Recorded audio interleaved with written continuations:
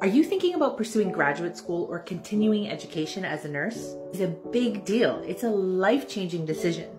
But do you want some advice from someone who's been in that academic world, who's been through that graduate application process? You gotta know your why.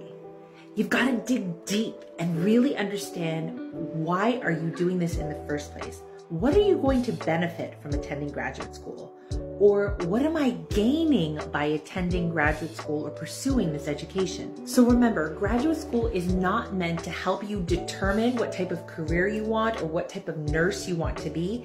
Instead, it's a means of getting to the destination, to the vision of what you want for your career. Graduate school is simply going to put letters beside your name that look good on paper, yes, but you're going to be lost in the sauce because you don't have an idea or a vision of what you want for your career. So start with the vision. Like, really take time to think about what you want for yourself in your career. What is the destination you're aiming for? Once you know your why, then you're ready to apply. That was kind of cute. For career coaching or one-to-one support with your graduate school application, see the link in my bio.